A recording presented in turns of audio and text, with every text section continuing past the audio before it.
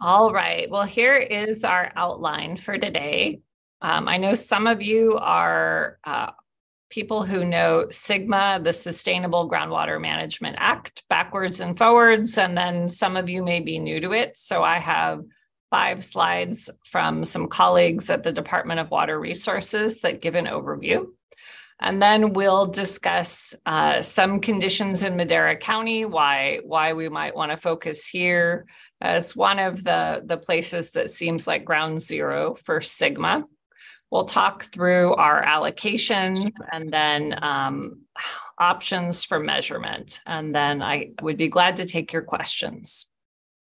So beginning with the Sustainable Groundwater Management Act. These are some slides from DWR.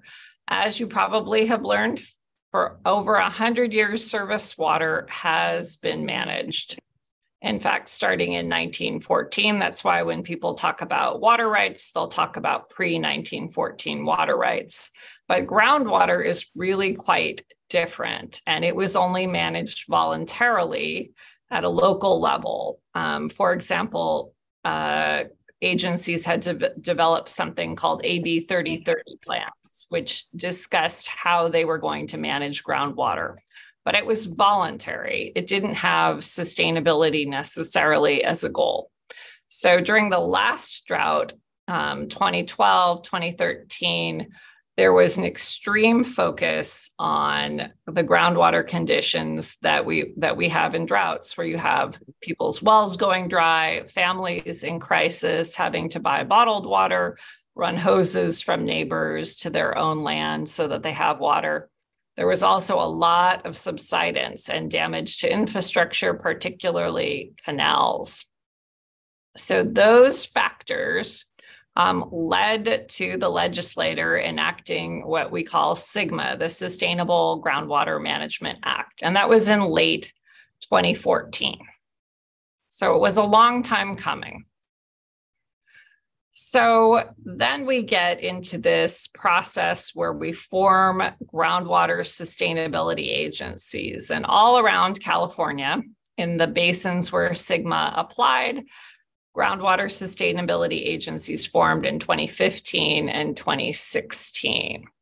Now, there was this pathway to deal with groundwater through an alternative plan. So if you were somewhere that already did good groundwater management, you could submit an alternative option. You did not have to follow everything in the Sustainable Groundwater Management Act. But most of us in the Central Valley formed groundwater sustainability agencies. And then if we were in a critically overdrafted subbasin, we had to write a plan, a GSP, groundwater sustainability plan, and submit it in January of 2020 to the State Department of Water Resources.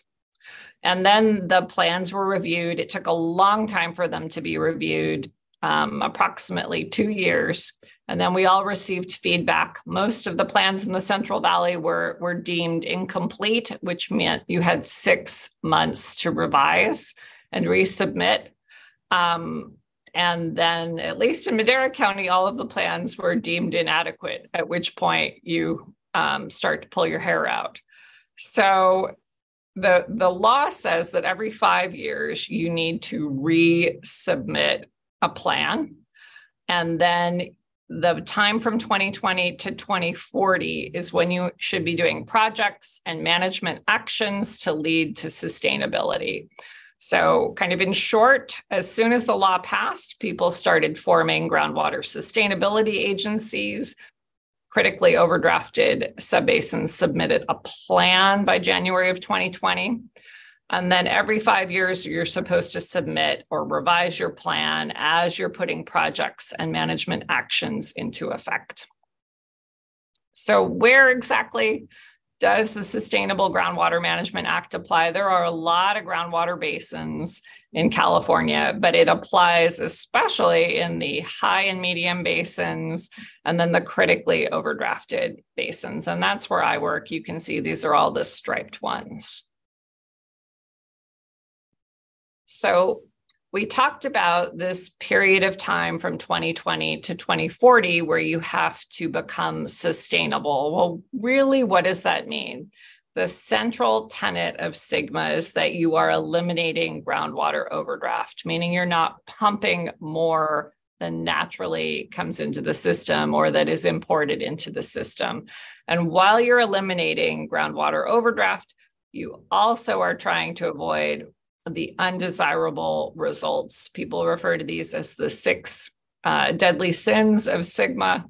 So they are the lowering of groundwater levels, the reduction of storage, and of course, these two are peas in a pod. They happen, at the same time.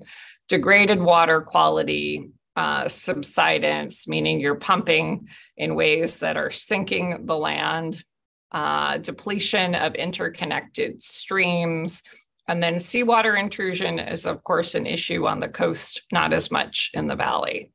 So what you're doing is pretty challenging work because you have to develop a plan that does all of these by 2040, but also takes into account all beneficial uses and users. So you're thinking about domestic wells and residential use, you're thinking about farming, you're thinking about people in cities and rural residents, you're thinking about new developments and old developments. It's a complicated thing to develop a plan where everybody's happy, and probably most likely everybody's a little unhappy in the end, maybe a lot unhappy. So that is the background on the Sustainable Management Act. We're going to shift now to talking about Madera County. So we talked about how at the end of 2014, the Sustainable Groundwater Management Act became a law and people started forming agencies, these groundwater sustainability agencies. So this is the valley floor portion of Madera County, and we're right in the heart of California. And you can see that there's quite a few agencies here. So there are 3 subbasins. This part up here is the Chowchilla Subbasin, and it's Chowchilla Water District, Triangle T Water District, and it goes into Merced County a little bit, and there's a mutual water company that's in Merced, as well as Madera. And then in the Madera Subbasin, there's Madera Irrigation District. The city itself, which is in Madera Irrigation District, became its own GSA. So did Madera Water District, which is in Madera Irrigation District. There's Root Creek, Gravelly Ford. And I think really the takeaway here is there are a lot of agencies that formed. Some of them were existing water districts. Some of them were sort of sleeping or dormant and came back to life with SGMA. And the way the law worked is counties, like where I work, became responsible for everything that no one else wanted. So all of the area that was in between these other GSAs. So you can see that on the map is just white. And this is often people will refer to it as the white area. People like to blame the white area growers, but it's really everything that's not in a district. So this is kind of extreme volcanism, right? There's a crisis, and rather than joining together and sharing resources, people throw up a lot of walls and just form their own little agency to deal with what they perceive is a smaller version of the problem. So just to give you an idea what is in the groundwater plans, because we're in 3 subbasins, Madera County is part of 3 completely separate groundwater sustainability plans, but I'll give you an overview of the Madera Subbasin Joint GSP, that Joint Groundwater Sustainability Plan. So this is a hydrograph, and it's showing this long time period from 1980 to 2090. The dots that are shown in blue are actual data from well reads. So you can see there's this declining pattern. This is what happens and is happening throughout the Central Valley. Water levels are declining. And then this is projected into the future. This is what would happen if we did not do anything. If we did not have a plan and projects and management actions, we have declining groundwater levels and a lot of depletion of storage. So here's what that looks like in a bar graph. So if you did not do anything, in the Madera subbasin, you have about 545,000 acre feet being extracted. You have a fair amount of natural recharge. This is from rainfall as well as seepage from canals. All of our canals are unlined. So that all is coming back in. It's 379,000 approximately. This is, again, if we did nothing looking into the future. And so, of course, there's a gap. There's a lot more extracted than comes in. So what we did, and probably what most water managers would do, is we looked at how we could be very aggressive about recharge projects. And we could bring in, on average, about 60,000 acre feet of new water. There is an east side Chowchilla bypass to the San Joaquin River that is running right now. It is full of water, and there is great potential to save some of that water before it heads out to sea and get it in the ground. And there are folks right now doing recharge. So it's 60,000 acre feet on average. That doesn't mean it's 60,000 acre feet every year. It's more like every 3 years, you would have to take this really big gulp of water of 180,000 acre feet. However, even with all of this extra water coming in, you can see there's still a gap between the amount extracted and the amount of water coming in. So that's where demand reduction comes in. And so demand reduction means people taking out acres of crops, idling the land, or planting something that uses a lot less water. So we, as a county responsible for all those areas that were white on the map, developed an allocation. So with all of our projects and management actions, you can see here's what projected groundwater levels would look like in the future. And it's important not to get too hung up on this, because really these highs and lows here depend on what future hydrology you assume. We don't really know what that will look like, but you can see massive improvement. You no longer see groundwater levels trending downward. They stabilize with projects and management actions in the groundwater sustainability plan.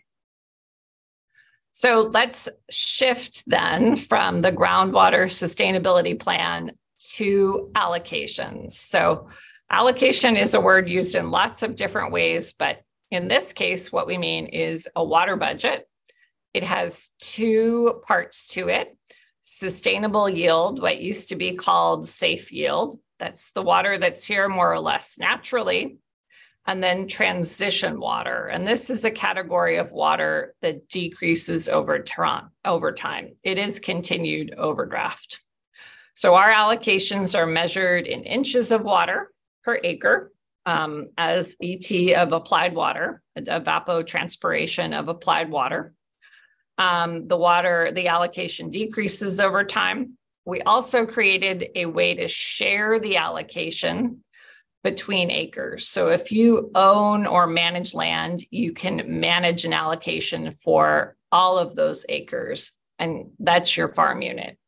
So that allows for some flexibility. So people can take out acres where their trees are less productive or where they're at the end of their life, and then keep those acres out and share and access the water underneath for the acres that are still in production. So those are kind of the basics of our allocation. It's two water types.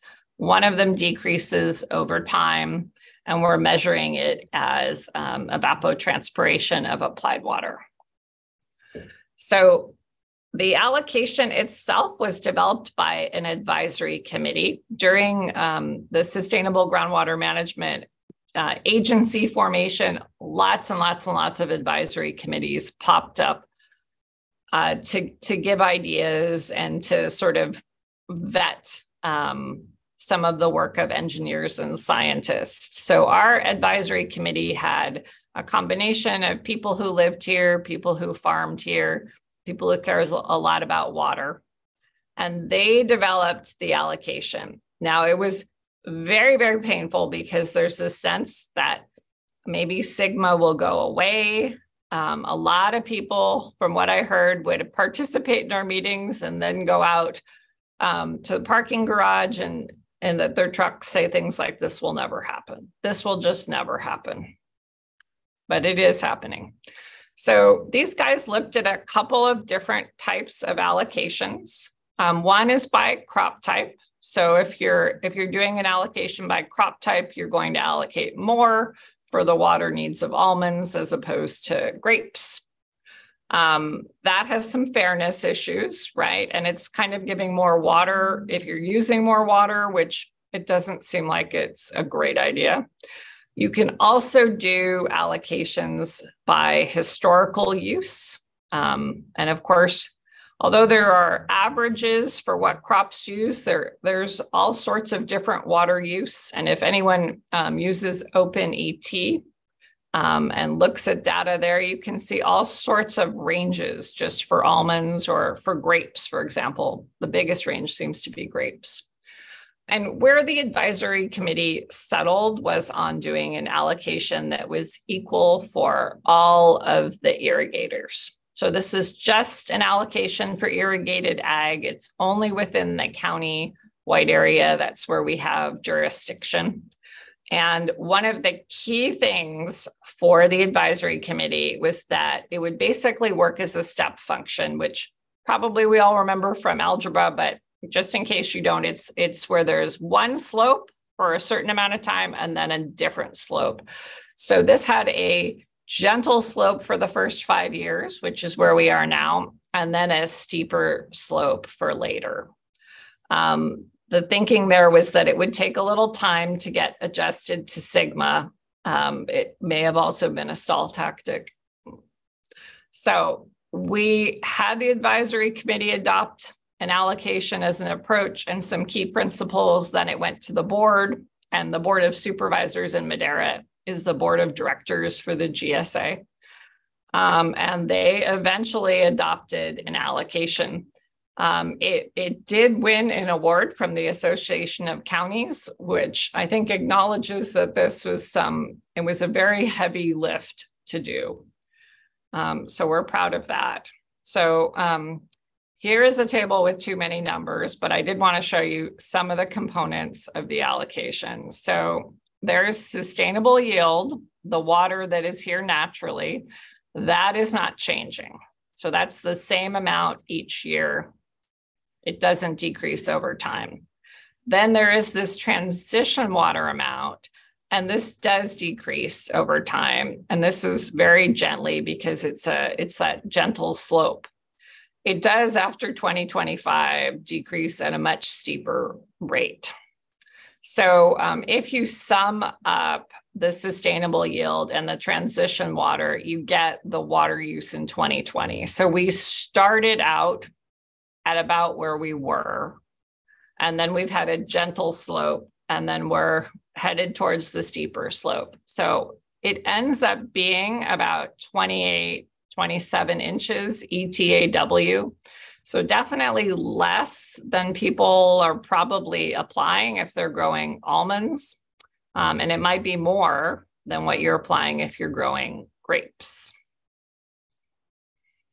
So the allocation and choosing the allocation immediately led us to a measurement problem. And we knew it was there, but it just grows. So the first issue is, why don't you just meter everything? Well, the county GSA, much of it isn't metered right now. You weren't required to put in a meter when you drilled a well before 2017.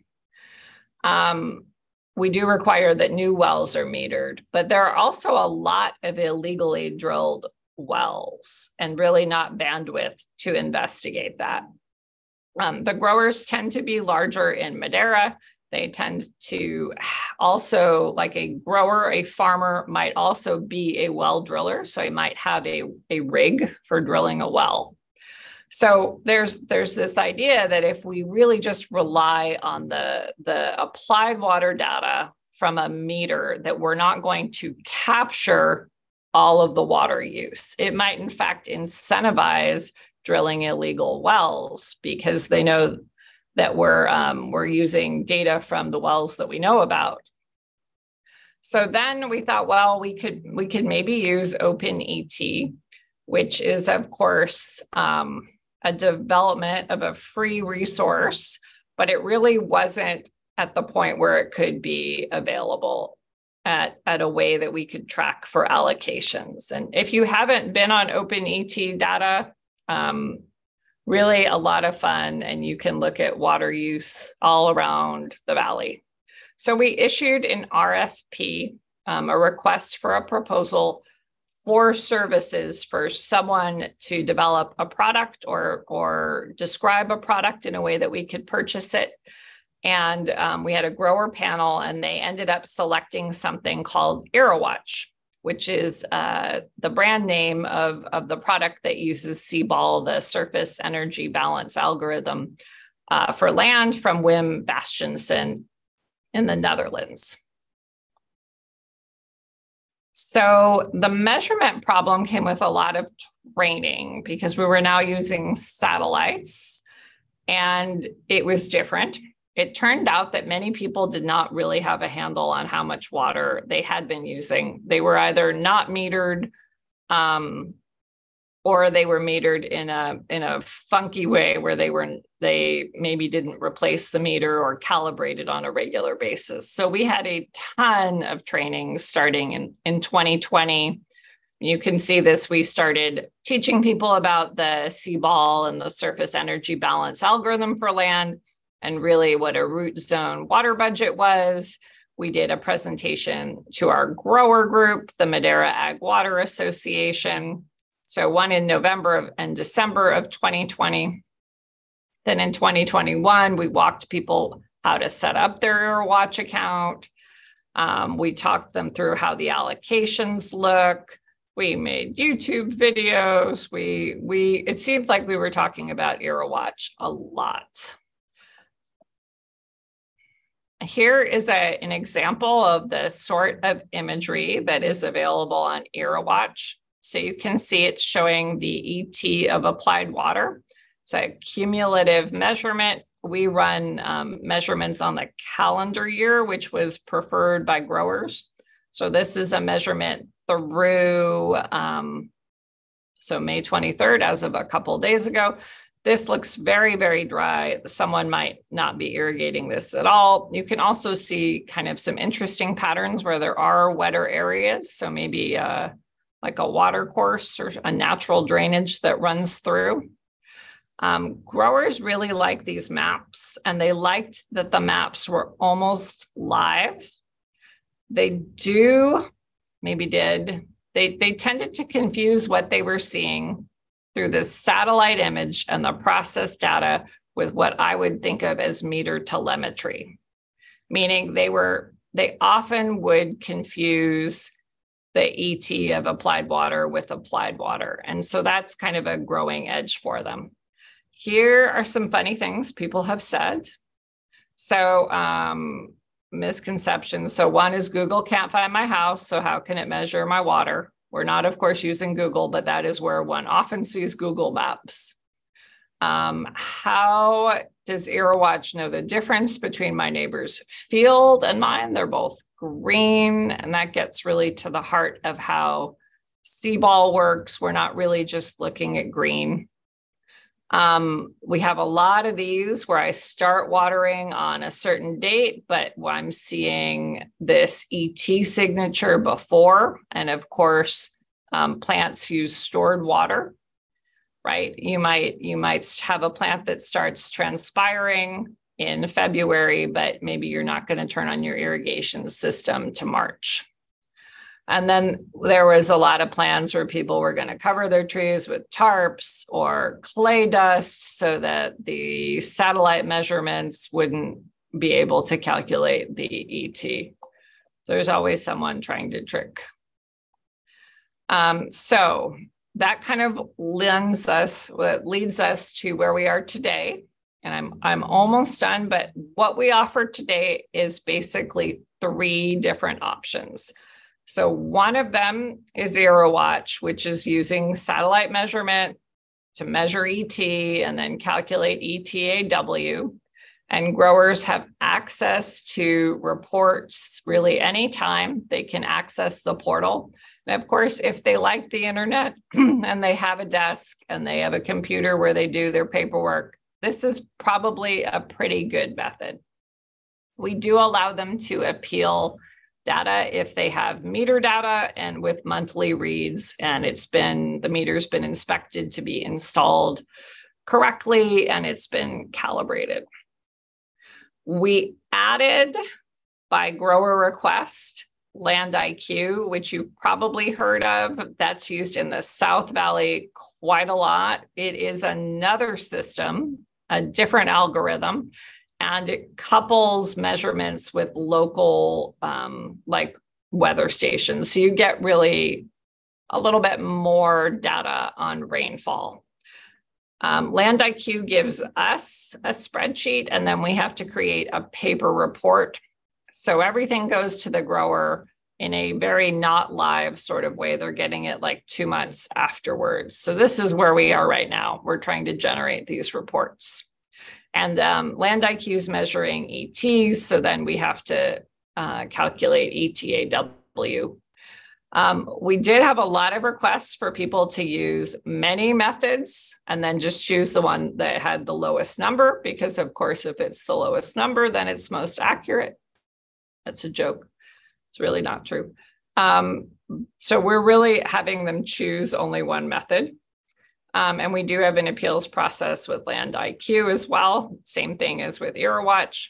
And we've also added a meter option, but it has requirements. They have to have a pre-inspection for the installation. The meter needs to be calibrated, and they need to take monthly photos between the 1st and the 10th of the month. So we had 45 people out of 380 that chose meters, but each month we have fewer and fewer because taking monthly photos is a lot. It's a lot. So in the end, we have these 3 measurement options: private meters, where there's no map option for them. You know, they're only getting the data. They can process it on their own, but we're not really generating a report until the end of the year. Land IQ, in which case they get a delay in the data, or EROWatch, where it's more or less live, but some people are not a fan.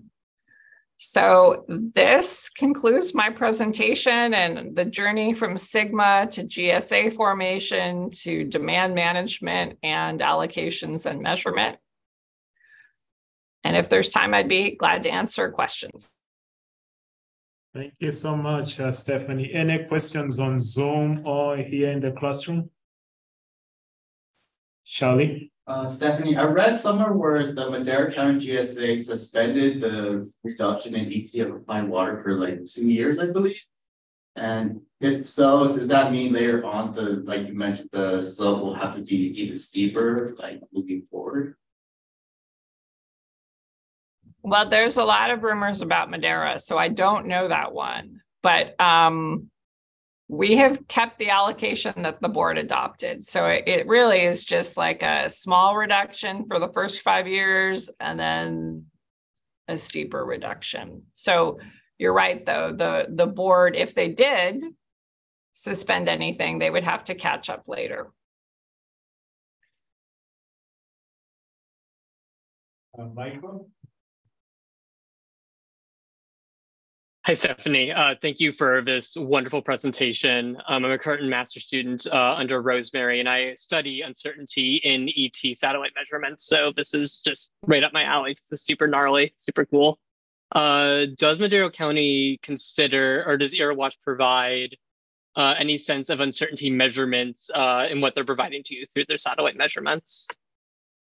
For instance, I study with OpenET and their models, and I noticed that seaball tends to come in as the highest estimate, and those ranges can be quite wide on OpenET at least. Do you have a sense of certainty?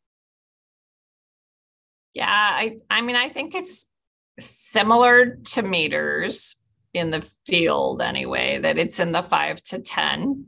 The version of seaball that we use is kind of maybe a little bit more evolved than the one in OpenET. That's an older version of seaball. So I've been told our version's much better, but I would say 5 to 10%. And if anybody knows about meters in the field and accuracy and has studies on that, you know, most of the studies we could find were on meters that were in the lab. And of course, they're all highly accurate in the lab, but we have seen some of the weirdest meter installations ever. We've also seen folks who just have propeller meters that they've never replaced, right? So the moving parts slow over time, and you end up thinking you're extremely efficient. Gotcha. Thank you so much. Thank you.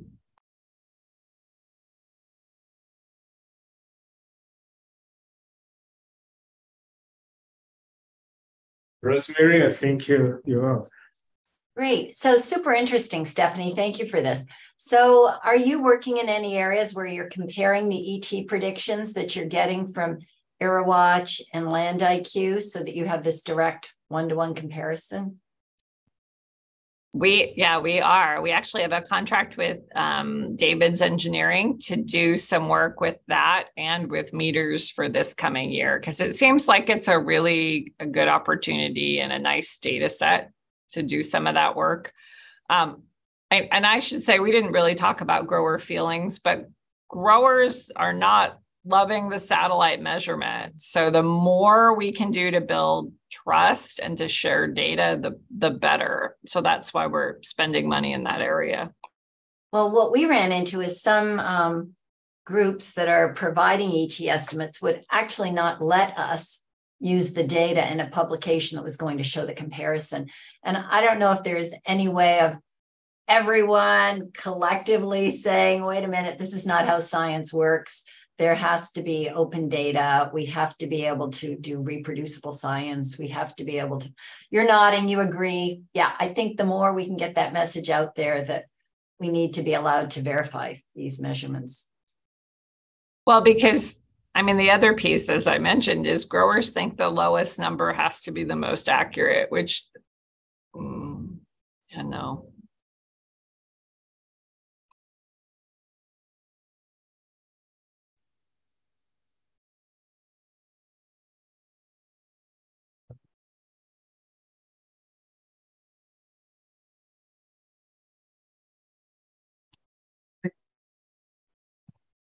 Masa, you want to go up next? Yeah, that'd be great. Thank you so much. Oh, sorry. Thank you so much for that presentation. I have a question more on like towards the beginning of your presentation about recharge projects. I know you were talking about how you're trying to pull 90,000 acre feet of water from the Chowchilla subbasin. I was wondering, where specifically do you think most of these recharge projects are going to happen? Or like, are there any specific regions in the Madera subbasin specifically that you want to recharge? So good question. So all of the 14 GSAs in Madera County, all have recharge projects. So that's really, it's exciting. Of course, what you need for recharge is to have a source of water. So the biggest source of water is the East Side Chowchilla bypass. And so there are folks already who are adjacent to the bypass who are taking water both on the east and western side. But the problem is there really isn't any infrastructure for getting that water further to the east. So that's really where we need to spend money. And that's where we did a rate study to try and build the distribution system to get a lot of water into the ground. Other opportunities for water include There's Section 215 water from the Bureau of Reclamation is their flood flows, and there's the ability to use existing infrastructure to move that around. So there really is the potential for a lot of recharge to happen. But before the governor's executive order, there were a lot of different hurdles with that. That's really been very helpful to us. Got it. Thank you so much. Aaron? Yeah, hi. I just have a question kind of more about the general policy standpoint of SGMA and how it differs from county to county. Like what specifically is the role of public input from one county to another, and how much does that vary? How much does the farmer in Madera County have, maybe more influence than a farmer in, Butte County or somewhere else? Oh, that's a good question. So our role as a county is super weird. That's why I tried to show that map of the wide area. Most places, all of that land was annexed into other districts. So I think we're the only county responsible for that amount of acres. It's around 220,000. So it's really quite a big district, but there is a wide range of input opportunities. So counties are probably the best because we have regular meetings. They all stream on YouTube, so people from your past can find terrible photos of you.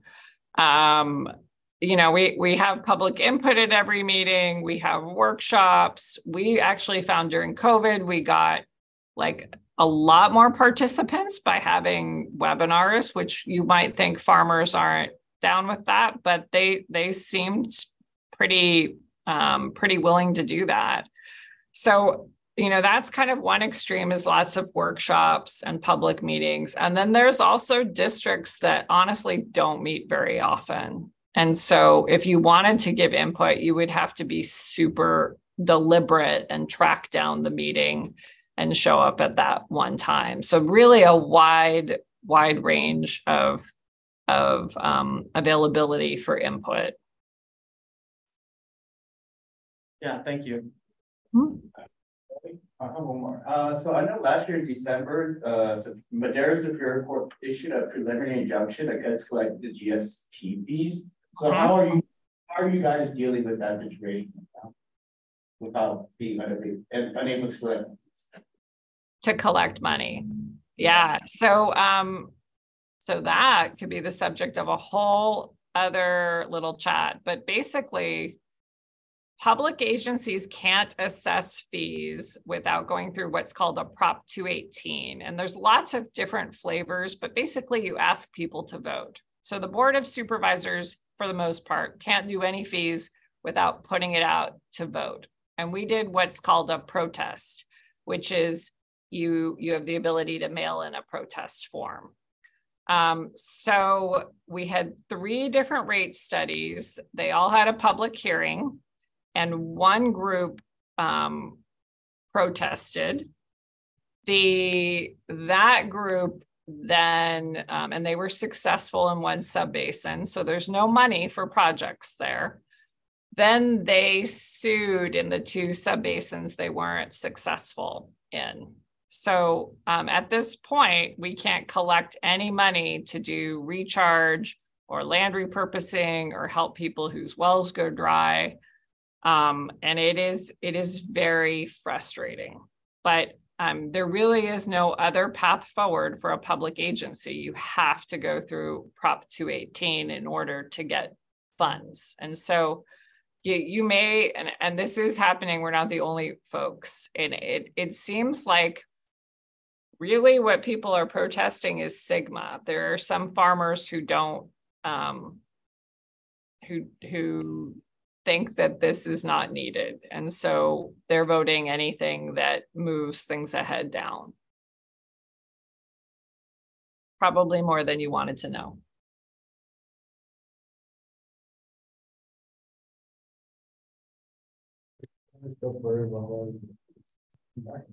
Okay.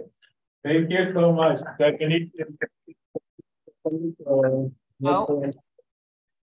Thank you for inviting me, and nice to see all of you. Thanks. Okay, thank you to all those in Zoom.